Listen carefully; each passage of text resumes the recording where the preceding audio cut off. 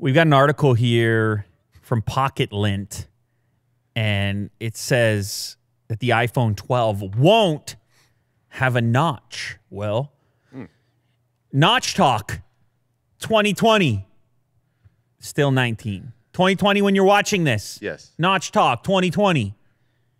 The notch has been about the Face ID. The good old-fashioned Face ID. That's what the notch has been about. Dot projection. All those sensors. Just mapping your face. Yep. Well, and so it's like, okay, here's this patent emerges. A patent emerges. And guess who found the patent? Let's go digital. Let's go digital. They're the patent hunters. You don't even have to look at patents because they do it for you. Anything that's flowing through, anything anyone's making. And they render it too, right? Sometimes. Yeah. Well, they partner with renderers as you would if you needed a render. Shout out. You could go talk to Concept Creator if you want. Or you could talk to 91 Mobiles. Yeah. I mean, everybody knows the renderers. All the famous... You got the leakers and the renderers and the patent hunters. What a community. And then us. And then you got us. We talk about all of them. We let them all know. Anyway, so this patent filing, around Christmas, this thing came out. And as you can tell, the phone that they're showcasing for the patent filing has no notch on it. Instead, it has a slight bezel to it and an earpiece inside of that bezel. So you're sitting there wondering, okay,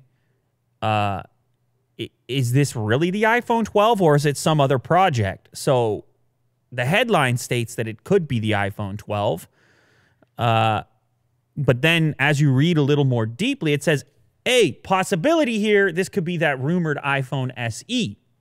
Because another thing you'll notice here is being all screen, you could potentially find a spot to hide an in-display fingerprint scanner, which is what a lot of people have been talking about, rumoring the reemergence of Touch ID in the absence, potentially, of Face ID.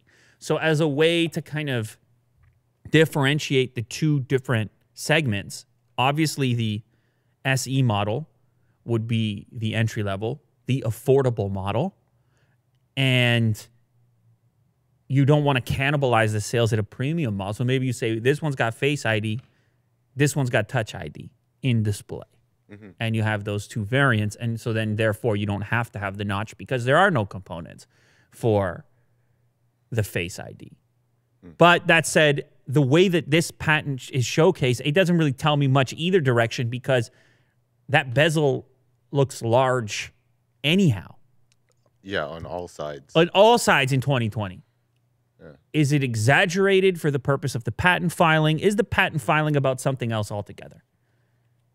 Like why, for example, is everything there in reference to FaceTime? So the patent was published on the 23rd of December. How about that? How about Apple just working? Just throw a patent out, December 23rd. Holidays coming up, throw a patent out. Just file it. In Japan, I believe, it was in the Japanese patent office. Nonetheless. What were you eating for lunch? Remind me. Onigiris. Yeah, stop bragging about it, all right? I ate nothing. I ate this coffee. And meanwhile, you got the Japanese rice ball with the filling inside. You can put whatever you want in there. Yep. It looks like they got a little bit of everything. What was inside of yours? It was spicy salmon. Hey, man. And another salmon teriyaki. Rude, man. It was great. I'm starving. Yeah. Yeah, you just popped that out of nowhere. Just like, give me 2 minutes. And all of a sudden, Will's got the, what is it called? Onigiri? Onigiris, yeah. Look at you. It's unbelievable. The life you lead, guy like you, it's unbelievable, man. One day I might get to experience things like that. Yeah. So anyway, they file it on the 23rd in Japan, and this is the way that it pops up, and then we get the speculation associated with it, as you would expect. I don't think we're going to see a notchless iPhone 12, even though the headline here says that we're going to see a notchless iPhone 12, or we could see a notchless iPhone 12. I think instead, if anything, it's more likely that this is an indication of the movement towards Touch ID for certain models. Will Apple do the combination? That's the other discussion topic to consider. Will they have the combo effect of face or fingerprint? Because it seems kind of un-Apple. You know, Apple, they're out there. There's one way to do it. Yeah. You do it the right way, the Apple way. And so if they put the versatility in there, is it the fingerprint? Is it the face? I mean, they talk so much about how secure their Face ID is. Mm-hmm. And then what? You have a typical optical fingerprint under the display. Ultrasonic, Samsung had their difficulties with that. Yeah. So Bringing is that back a technology? Yeah. Is that Apple? I don't know. Maybe it's one or the other. Maybe it's for multiple models. Time will tell. Of course, you know me. I would prefer to have options right on the device. I want to have the ability. Do I want to use the face unlock? Do I want to use the fingerprint? Mm-hmm. I love the option. So my ideal iPhone 12 has both baked in, notch or no notch. I like to have the option with how I want to unlock it. We got some hot new stuff in relationship to the next Pixel. Could the Pixel 4a solve all the Pixel problems? Is that a headline? I don't know. I hope so. We're just doing headlines over here. Well, okay. On leaks, 91 mobiles. Talked about them already. What do you think about that picture right there, Willie Doo? That looks hot. Did you say hot? Yeah, it actually looks pretty good. Holy moly! Yeesh, right? Super hot. Super hot, yeah. It might even be super hot right there. So it's a hole punch, the way that the render's done. The camera module looks smaller, and the fingerprint scanner's on the back, which you know what, man? Those were all right, dude. Yeah. That's something I miss, in fact. In the Pixel 3. I don't know what it is. Call me crazy. Some people hated it. Rightfully so. It's up to you. You're a human being. You like some things, you hate others. A little bit of sweet, a little bit of salty. How do you feel about kettle corn, when it's got the sweet and the salty? They're good. But Chicago mix. Look at you. Yeah. You go all the way. Yeah. Cheese, caramel. Two cheese and a caramel. It's unbelievable. Yeah. That's the way to do it. Yeah. So, okay. So everybody gets their own choice. So you get the smaller camera, rear fingerprint. The front camera moves to the corner kind of in the same fashion as the Galaxy S10 regular size as it is right now. Although theirs was on the other side, wasn't it? This render puts the front camera in the top left corner. Wasn't it on the other side? It was, yes. Are you sure about that? Am I going crazy right now? Was it in the top right corner or the top left? Top right. Call me crazy, why don't ya? Top right. Okay. We can all chill. We can relax. It was in the top right corner. This render puts the front-facing camera in the top left corner. Of course, those that use the selfie camera a lot should know that you got to put a slightly weird twist on the thing. Otherwise, you're getting it's an angular view of your face. It's like misshapen. It's maybe not everyone's into that. Yeah. I don't take that many selfies or use the front camera that frequently, so that was never a big deal to me. In fact, I liked having it in the corner because I felt that it was less distracting watching video and things like that. There's nothing in the top. There's much less in the corner than there is at the central part of the display. Right.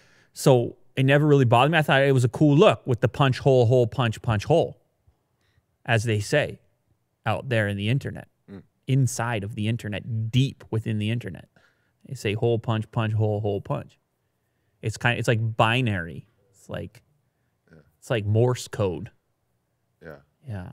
So Pixel 4a supposedly going to have a headphone jack. How about that? 2020 with a headphone jack. People are going to love this phone.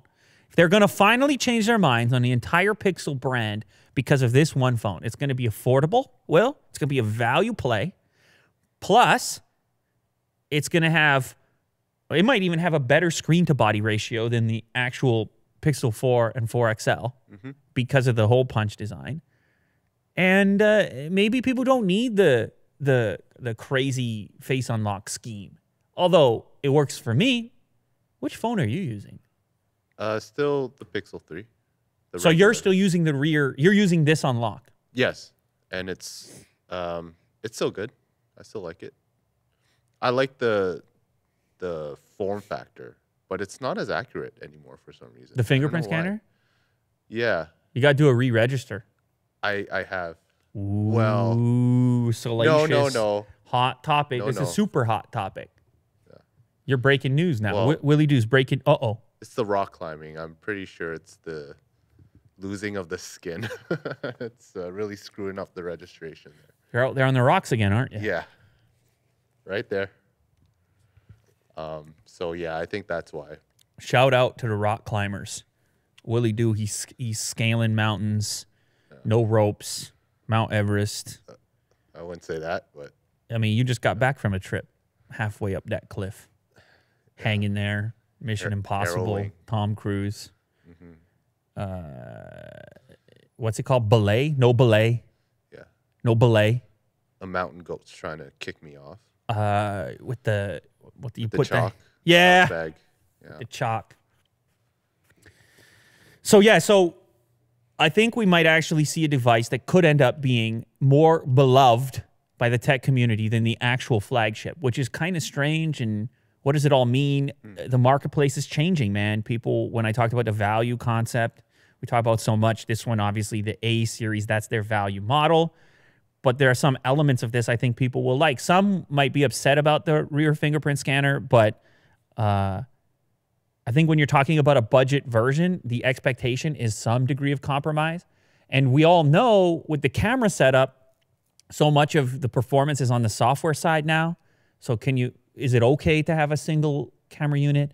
For a lot of people, I think it will be. So this kind of gives you what you want. It's going to give you the latest and greatest software, which is one of the, that's Pixel protocol right there. Vanilla Android. That's one of the main attractions. Bottom firing speaker, supposedly. It's weird that it still has the square camera bump if it only has a singular rear camera, but maybe that's about the DNA, so people know it's a Pixel, are able to identify it as a Pixel. But nonetheless, this thing's coming out soon. I think it's going to get a fan following, and it may fix some of the sentiment around the Pixel lineup that's out there right now. Because every time I talk about the fact that I'm using a Pixel, people are like, why are you using it? Yeah. What are you? OnePlus 7 Pro. Samsung Galaxy Note 10 Plus. They're just shouting phones. Yes, people just shout the phone name that they like better, and rightfully so. I mean, there are days when I use this thing and I say to myself, this could be a Note right now. Yeah. I say that to myself out loud. And then the people that are around me look at me like I'm crazy. They say, well, yeah, I mean, what are you talking to your phone again? Huh? What, you having a little chat with your phone again? He's lost it. Get him off the internet. Yeah. He's lost it. Cancel. You know. Yeah. That's what they say. It's time to be canceled. Cancel Lou. For your psychological health, we're going to have to go ahead and cancel you. And I say, you know what? I'm ready. Yeah. Let's do it. Anyway, yeah, so I might go back to the Note. I kind of missed that one a little bit. And even the OnePlus, there's things I like and dislike about every phone, but it's a beautiful time to be alive. Yes, it really is. Because it's like, it's slim.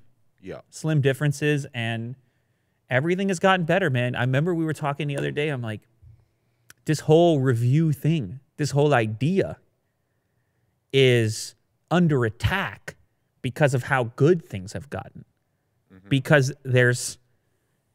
it's a lot harder to run into a completely trash product. And by completely trash, I mean trash. Yeah. I don't mean your battery life is 1 hour less, because I know people get crazy, man. Yeah.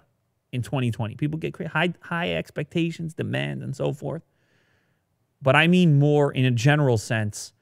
Humans have figured out some things. Smartphones are now basically one of those things. What a time to be alive. What a time to be alive. Round 2, Tesla's Cybertruck found its way into a Travis Scott music video. So many people tweeted this at me, and then I come in here to the studio and you tweet it at me, except in real life and without Twitter. Yeah. You just tweeted it right at me. Yeah. Did that motion. You got your tweeter going. Yeah. Speaker's got a tweeter and a woofer. So he's not only got the Cybertruck in the music video, he's also got, what are they called? What are they? The Jack Boys? The Jack Boys. There's a lot of Jack Boys in there. All of them, I think. It's the whole Jack Boys crew is in there. And they got the ATV as well. And the song is called Gang Gang. Yes. And it's a hot track in terms of attention. It's got a lot of views. And if you were a guy like Elon Musk and you wanted the Cybertruck to get out to a wider audience, you would arrange to have the Cybertruck in the Gang Gang music video. That's what you do. That's how it works. Mm-hmm. And you would even coordinate the ATV to be present for the music video as well. Yeah. That's business, Willie do. Mm-hmm. Now, the speculation is whether or not the product placement was paid for or not, or if it was just cool enough for both parties where Elon can just hit up Travis and say, hey, Travis, Cybertruck, and Travis says, hey, Elon, Gang Gang. That's the exact conversation. And they know exactly what each other means. Yeah. And it's all translated. And everyone's in LA anyways. Elon's driving it around to Nobu, and he's chilling and hanging out with the Jack Boys anyway. Mm-hmm. So it seems easy. And now I'm just going to speculate because that's kind of part of the gig, kind of what you do. Part of the conversation is to speculate. You got to fill in the blanks as best you can. Mm. I don't think there was a cash exchange here. I think it's a nice little barter deal. Straight up exposure. But also it makes the video better. It gets a different group of people like us talking about the video, right? Without the Cybertruck, it doesn't hit the tech community of the internet. Now, I don't know how big that community is in relationship to the music community. I mean, it's small, obviously, but still, look at us. You know how many people tweeted at me? Cybertruck music video, Cybertruck music video, Cybertruck. So now this is people getting brought to Travis Scott and the Jack Boys that wouldn't have been there otherwise, like us. I mean, maybe you would have been there. I'm not going to lie. It was trending, number one. one. But I'm not going to lie. I probably wouldn't have landed on that video without the Cybertruck. Just me personally, in the day-to-day. Nothing against anybody. Yeah. Look, you do what you do. You put your stuff out there. You find an audience for it. That's how it goes. Yeah. I mean, obviously a huge following there. Now, the video itself, have you watched it? Yes. So they're in like a car landfill. Do you think that has any motivation to kind of show off the Cybertruck? Yeah, so what was weird to me is the Jack Boys were in the dump or whatever, the car, what looks like a car graveyard. Yes. What is the name for that? I was trying to think of it myself. There's a name for that, right? Remember. Isn't that just a junkyard? Junkyard? I think it's just a junkyard. Okay. Which is always full of cars. Maybe there's a different, I don't know. The Jack Boys, they have to be in a junkyard, and Travis Scott gets to be where the Cybertruck is. So are they just in different cities and they're trying to coordinate the filming? Possibly. Yeah. Or is there some other symbolism, like you said? I don't know. Yeah, maybe it's the new era. It's high tech. It's time for electric vehicles. For some reason, Travis Scott gets to be in the future and the Jack Boys have to be in the past. Yeah, that was a bit weird. Which is not that much fun. I think it would have been cooler if they were all just around the Cybertruck, but I don't know. I'm sure it was kind of a logistical thing.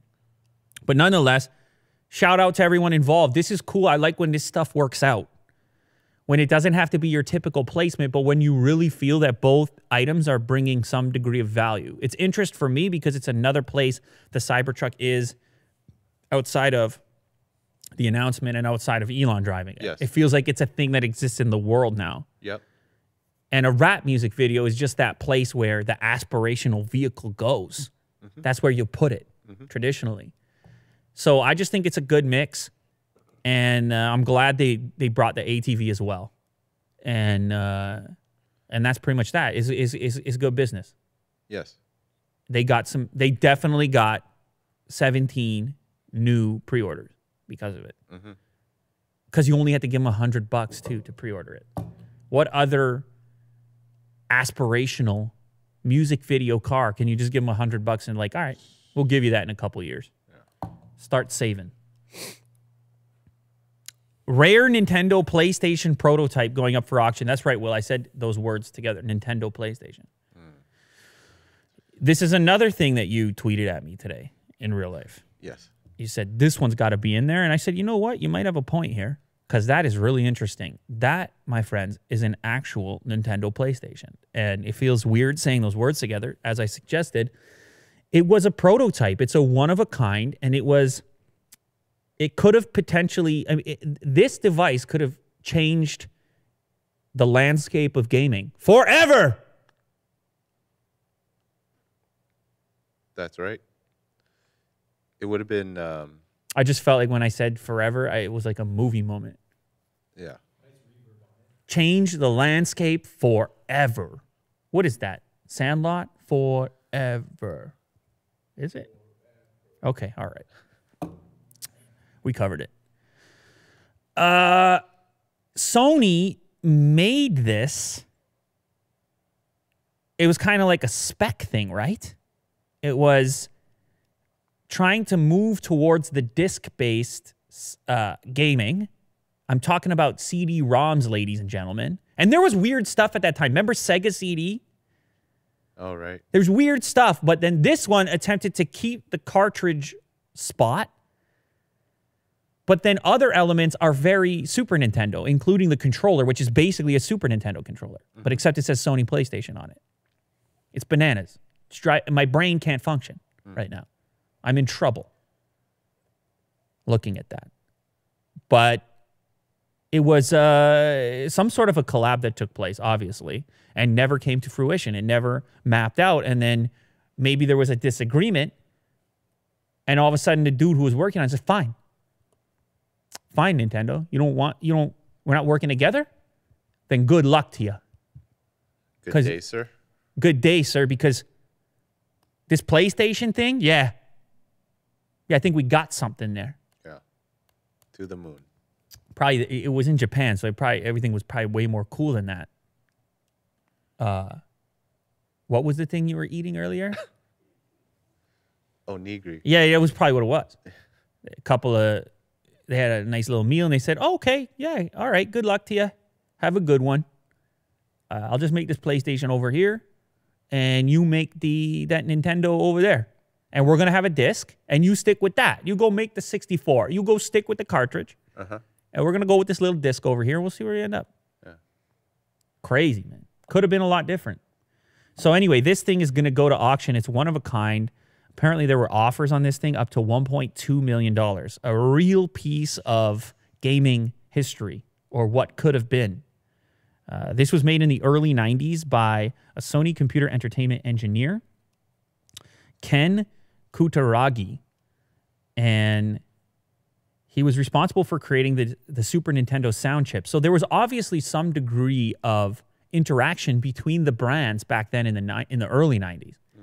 Sony was making hardware, Nintendo making software and some hardware, and so that cooperation existed, and that's sort of where this thing comes from. But it never saw the light of day beyond these images here and this auction. If you have a spare $1.2 million, guy like you, Willie do. Well, you got the Taycan on order, remember? Yeah. Might as well get this as well. You might as well throw this in. You put it in a glass case. In my Taycan? In your glass case room. where you have all your things that are $1.2 million in glass cases. You could add this to that. I could. So it's a cool piece of gaming history right there. What could have been, we are talking, of course, about the Nintendo PlayStation. What? Ow. Painful. It's a painful thing. Speaking of gaming, you will not stop talking about this Super Hot thing. I brought it up today. I was like, oh, you know, Super Hot did pretty well over the Christmas season, over the holiday season. And Will was like, what did you, Super Hot? You don't play it. You don't know it. What's wrong with you? I might have overreacted there. And, I mean, he practically leapt over the table. He was strangling me.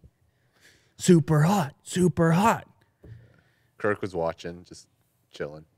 Otis saved me. He bit Will on the ankle. I said, geez, man, I'll try the game. Fine, I'll try the game. Holy.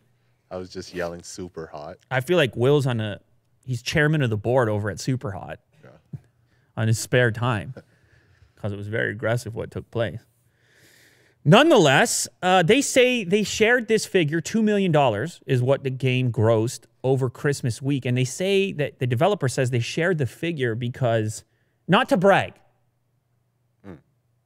although I don't know how you can share it without bragging, but not to brag exclusively, but instead to kind of showcase what's possible for a relatively popular VR game. This group, they want VR to happen, Will. They want it to take off. They want it to be a real thing because there's been this talk for a long time on both sides.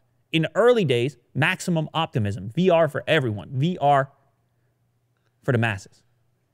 Then it was met with, oh, that didn't really happen as fast as we wanted it to, from people on the flip side saying, like, VR's not ready. And I guess what they're trying to put out there with this, releasing this information, is to say, yeah, it's kind of there.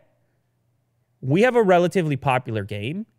And also to indicate that, hey, over Christmas, some people got VR. The game's $25.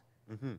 So if you got $2 million, if you gross $2 million at $25 a pop, it was $17 on Steam, $25 on, what were you playing it on? Oculus Quest. You love it. You love Oculus Quest. You love Super Hot. Got to keep it all together here. It's $25 on Quest.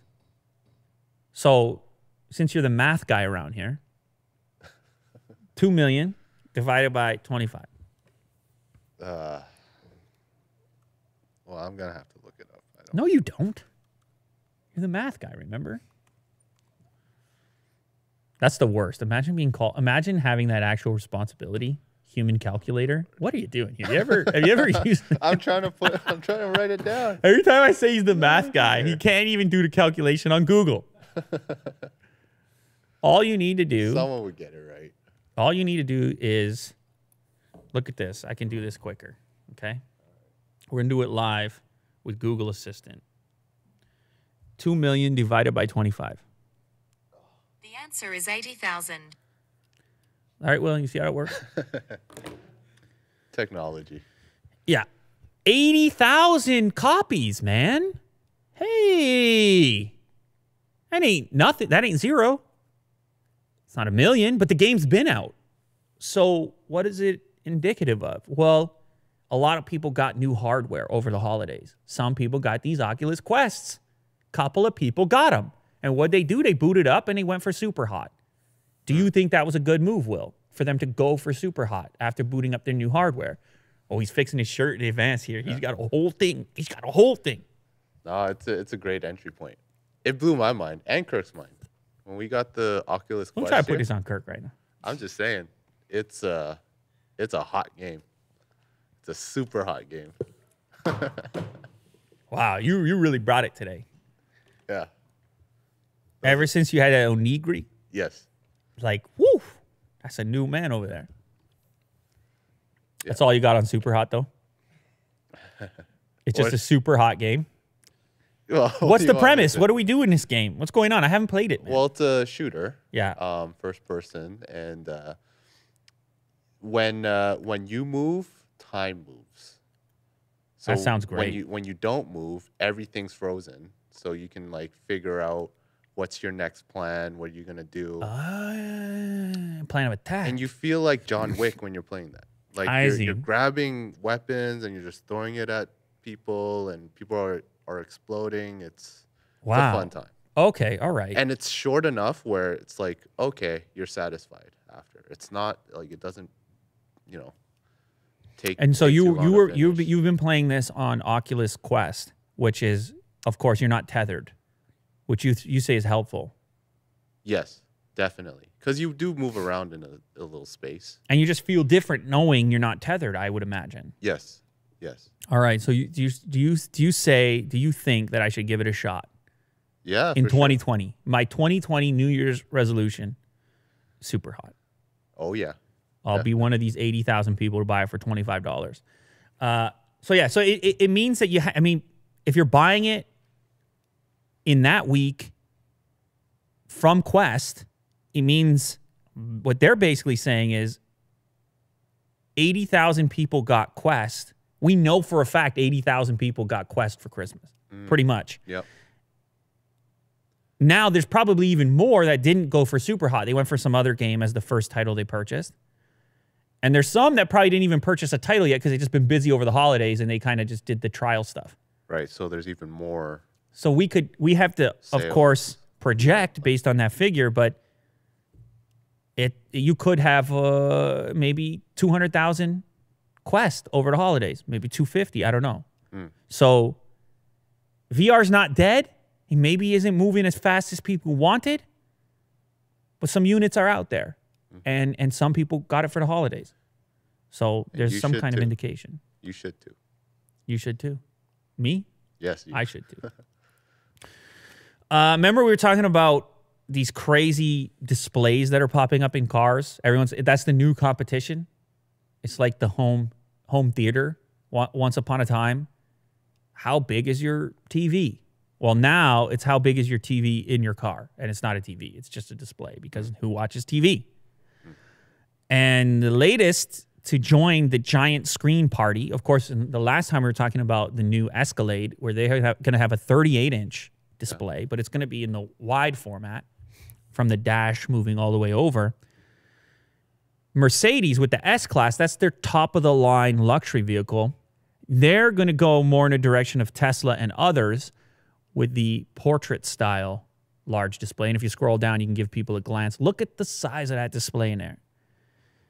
And it's in conjunction with a secondary large landscape display that lives in the dash behind the steering wheel. This is tremendous display real estate going on here. Now, do you feel, Will, that it could in any way distract you?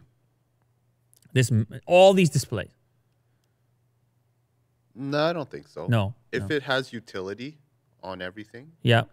it's not playing like. What about the positioning of Irishman or this something. central display here? What about the positioning of that? It's got an angle to it, but does it feel like it's encroaching at all?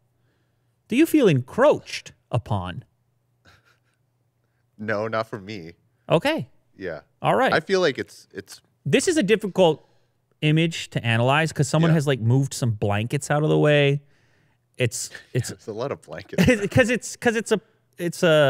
try to Yeah. protect it, right? Yeah. I don't even know. Are we supposed to see this image? Maybe it's leaked. Car scoops. Leaked, intentionally leaked. Who knows these days? 2020.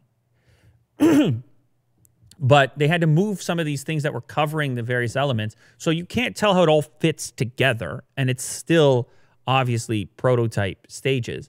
So I'm sure the fit and finish will change a little bit. But nonetheless, it's coming into the modern era with the S-Class. And this is important. Increasingly, these interiors are about technology. They're about displays. Who knows? Maybe you see some new autonomous features in there. And now they're going to have to also compete on the multimedia because we did the previous story about how Disney Plus is coming into the cabin of Teslas.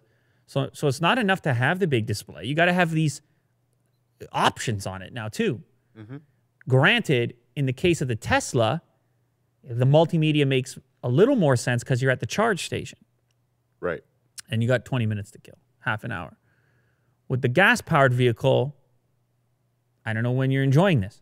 You're driving. But who knows? Maybe it's a road trip scenario. Maybe you pull over to the side. I don't know. Maybe you like to eat fast food in your S-Class. Yeah. Watch some Disney Plus. Taco Bell and Yeah, Disney Taco Plus. Bell and Disney Plus. Maybe that's the way you live in your S-Class. Guy like you. I don't know. 2020. I would. I already like the feeling of 2020. You do. Well, because I had the whole 2019 thing for a year. It had a ring to it. You liked it. Yeah.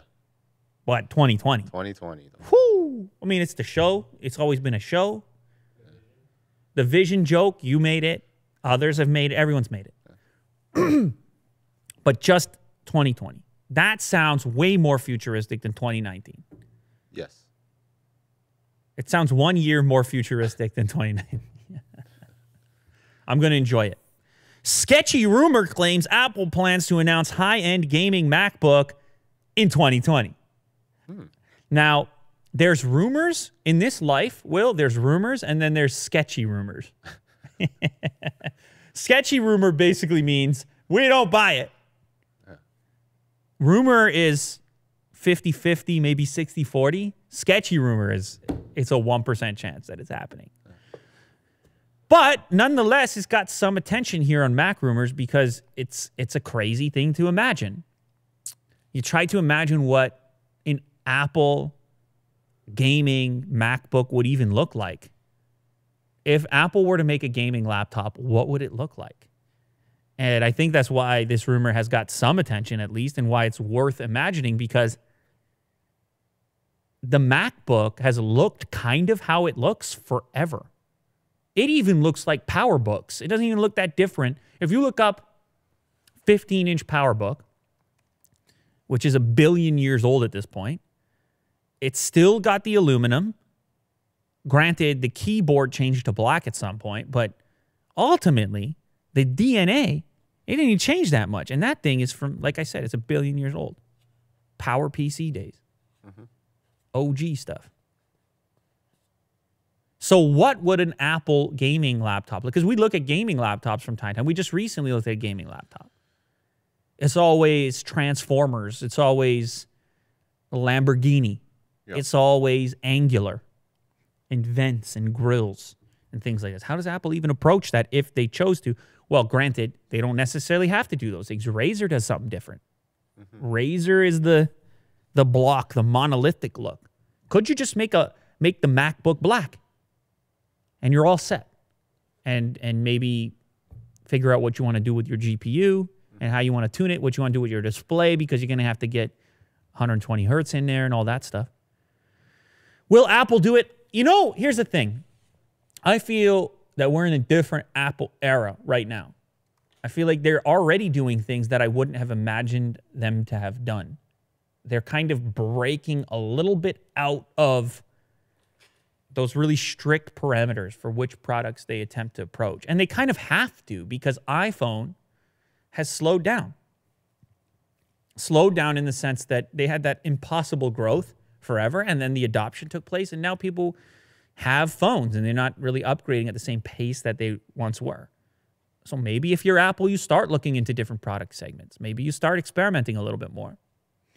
So the rumor comes from Taiwan's Economic Daily News. Mac Rumors states that it's unsubstantiated, but then again, I suppose you could say the same about most rumors. Apple is said to be, according to this claim, working on a large screen laptop or all-in-one desktop with a price tag of $5,000, suggesting that it could be a MacBook Pro or iMac Pro-like device, but the computer is supposedly tailored towards esports, competitive video gaming. Wow. It just seems strange to imagine. Yeah, I was just going to say that. Yeah, but if you're Apple, you just did the whole thing with TV Plus. By the way, Kirk suggested, what games do you play if you're on Mac? Apple is increasingly changing who they are and what they are as a business. Who imagined them being in the content business? Who imagined them competing with Netflix? As you have to transition and make up for those profits and that revenue that iPhone can't deliver to you the way it once did, now you start to look at other segments and say to yourself, how do we get in there? They have the funds to do so. Why can't Apple make the next Fortnite? Why can't they make the next hit? Why can't they make the next competitive game? I don't know. There's really no reason if you have unlimited funds, other than you might not want to because you might feel it would change the general interpretation of your brand. But Apple Gaming, Apple Steam, why are those impossible? They really shouldn't be. If you're sitting around in that boardroom trying to say, well, where are people doing things that we could change? What are the segments we don't exist in? If this wide variety of people has MacBooks, who are we missing and why? How do you go get them too? Exactly. That's the other segment. They got the people who are editing videos and editing photos. You want that premium customer who's spending a fortune on a computer. The last group that's left untouched at the moment is the gamer. Now, it would be controversial because there's something about the gamer DNA that's anti-Mac, at least from what I've seen. So they'd have to do something big. They'd have to get a title, a flagship title. But we've seen that with consoles, though, Will, where all of a sudden you have Halo and the Xbox is on a scene. If you can get an exclusive title that is the title to play, now I'm not saying that's easy to do, but I'm saying with unlimited funds, which is basically Apple's bank account, it's not impossible. Let's put it that way. It's not a 0% chance. Right. So anyway, I still don't think it's going to happen, but I'm just talking right now. I'm just making noises. Yeah, I think Apple Arcade is sort of like a jumping off point because their games are independent. At least a lot of No, but Apple helped out on the economics. Yes. Absolutely. Yeah. That's a key. So this is kind of like the framework of maybe building something bigger. Maybe. It at least shows you that they're interested in gaming. Yeah. But nonetheless, I understand if you're skeptical. I'm skeptical myself. Could we see a gaming Mac or something related to gaming, some kind of gaming hardware from Apple at WWDC 2020? That takes place in June, so there's a little while before we find out. But that's the rumor as it stands today. We wait and see if it comes to fruition.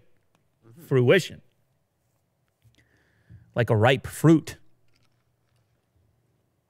Like a strawberry. A 7-Eleven in Japan might close for a day. And that's a big deal.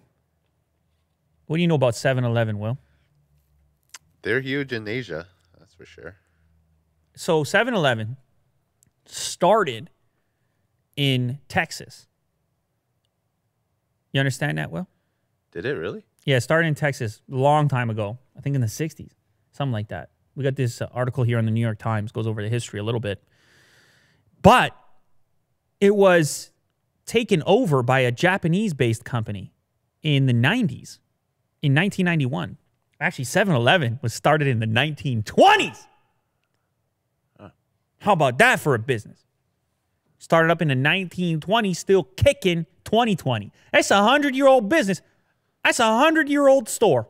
And they're thriving. Imagine they should do something cool for a 100-year anniversary. I don't know what yet, but they should do something cool for a 100-year anniversary. Yeah.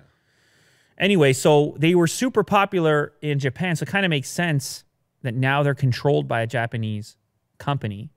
You want to take a shot, Will? Take a wild guess at what percentage of Japan's convenience stores are 7-Elevens? I know the main three. Okay, let's hear it. Let's hear what you got here, Will. So there's Family Mart. You're damn right there is. There's Lawson. You're damn right there is. And then there's 7-Eleven. Is this because of Strictly Dumpling? Is he who got you into this? Yeah. Yeah. Yeah. He does he does a knows nice his stuff. 7-Eleven video, doesn't he? There's three like main convenience Family stores. Mart. Were we not at Family Mart in Shenzhen? We were. Okay, so they moved into China as well. Yes. But yeah, it's the big three Yes. in convenience stores. There's 55,000 convenience stores in total in Japan. 40% are 7-Elevens. That's big time. Yes. That's a lot of stores. And of course, the whole concept with 7-Eleven, 24 hours. 24 hours a day, 7 days a week. 7-Eleven though. They're open. 11. They're open. That's it. Don't look too deeply into it. They're just open. if you want to know, they're open. And what's interesting, the culture, the convenience store culture in Japan, it's a bit foreign to guys like you and I.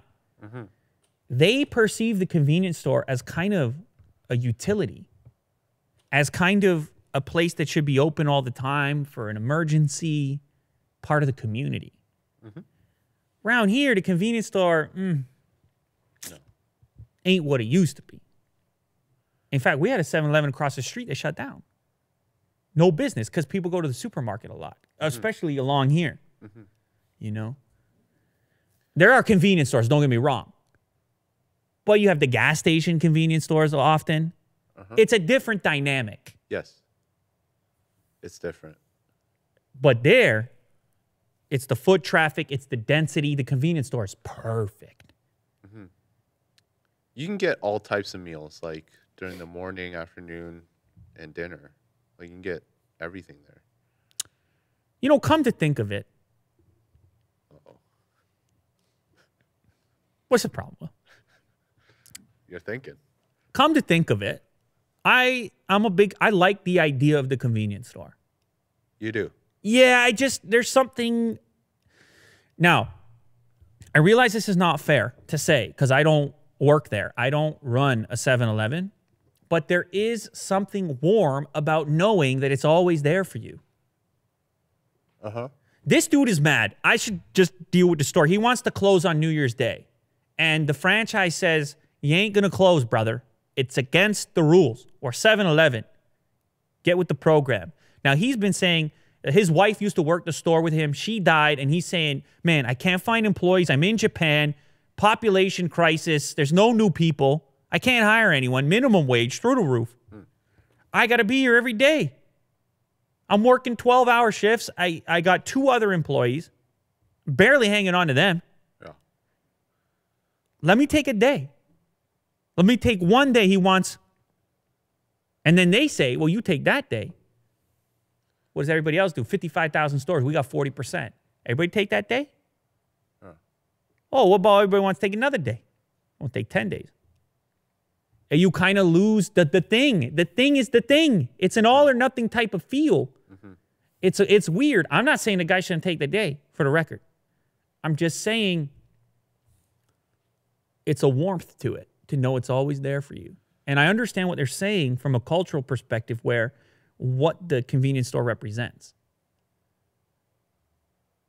But we haven't seen a 24-hour 7-Eleven around these parts for a while. Mm-hmm. I'm sure, I mean, they still exist downtown. They're still there. And they're very different from Asian 7-Elevens. Very different. Very different. I mean, if there was a 7-Eleven, Japanese or Singapore 7-Eleven around the corner here, I'm there. Yeah. I'm living there. I'm there. But you understand they got to compete with TNT. Yeah. So what's the difference? Well, the 24/7 thing would be the 24/7 nice. aspect. Yeah, but Willie, dude, you're not going out 2 a.m. You're not going out 2 a.m., man. I don't know, man. Anyway, so he wants to close the store for a day. They're embroiled in an argument. But the cool takeaway, well, first of all, I'm kind of into this stuff right now, just on a personal note. Mm-hmm. I find this content to be interesting. You know, the cultural component of just how things are. The convenience store in the West is kind of like a last resort type of place. Uh-huh. If you can't get it elsewhere or everything else is closed, fine, I'll go to a convenience store. But over there, it's embraced. Mm-hmm. And I just find that to be interesting in the different way that it plays a role in the community. And so that was a cool read for me. But apparently, it's breaking down a little bit as part of that culture, like I said, because of those factors. Because of the fact that you're unable to staff it. It's difficult to staff it now. And in the future, this piece of culture may be changed, maybe not lost entirely, but it might be different than it has been. And there's obviously various reasons for why. Now, this guy owns the store. That's the way it works. But 7-Eleven does the logistics. They bring in, the various items to stock the shelves. Uh-huh. They want the stores to look a certain way. It's your typical kind of franchise setup. So, I don't know. You tell me, Will. What do you think? Does he shut down for a day? Is 7-Eleven if they're open from 7 a.m. to 11 p.m. like the name implies? What if it's not 24 hours? Does it lose something for you? The appeal? No, I mean it's New Year's, right? No, never mind New Year's. I'm just saying if it has to shift with the culture completely. If they just say, look, do what you want. Store owners, have your own hours. Because the thing is, if you can't staff it, everyone's gonna just pick typical store hours. Right. Eventually, I'm saying if they lighten up on their grip of trying to impose that, you could imagine them going more like a coffee shop or something from 7 a.m. to 10 p.m. or something. But I'm saying, man, it's unfortunate because that midnight or 2 a.m. convenience store situation, that's a fun time. And we've all done it. Yeah. We've all done it. It's tough. I would say take a break. Yeah. I working too hard. It's no good. Yeah, especially if it's like 4 a.m. Right. And you're just like there alone. It's like who else is coming? Yeah, or pick up the slack. I guess maybe if the franchise wants to somehow figure out a way to staff the place, but that appears to be the difficult part. It wouldn't have been a problem if you had readily available staff. Right. Somebody would take the cash to work on New Year's Day, I assume. Well, wouldn't it be up to the franchisee then? Yeah, but he's saying in this article, he's saying he can't find staff. That's it. He's got these 2 guys. That's all he can get. And so that's the reason he needs to bail. I'm sure he wouldn't mind being open if someone was willing to work. In fact, it would be a lot easier to run the place if you could find staff. But apparently across the world, man, it's an issue in developed nations. I was listening to a podcast about Burger King there's like one individual owner owns 500 Burger Kings, and he was trying to find a way to hold on to staff because he had locations ready to open and could not spent all the money to get the thing, I think in Connecticut, get the thing all ready to go and couldn't even find people to work there. It's a tough gig, man. Yeah.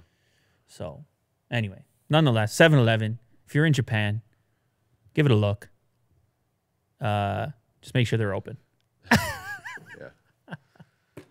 Oh, Happy New Year. Happy New Year, everybody. 2020. We get to say it from now on. I'm still in 2019 when I'm saying this, but you're watching this in 2020, so we're officially in the future now. We were not in the future before. Even the year 2000, we were not in the future because people were saying stuff like Y2K and things like that, so it wasn't the future. 2020 is the actual future, and we're in it right now. So congrats. You made it this far, and let's keep going together.